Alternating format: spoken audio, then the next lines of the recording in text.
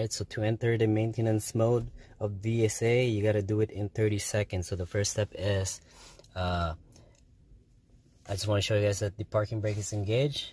Alright, so just want to show you guys that. The first step is to turn the ignition on. Alright, and then the next step is to release the parking brake. So while you're holding the brake, you want to push on this. That will set the lights on. And then press it again, that will set the light off. And then the next step is to release the brake pedal and apply the parking brake. So you want to push that like that, and then press that to turn the light on, push it to turn the lights off.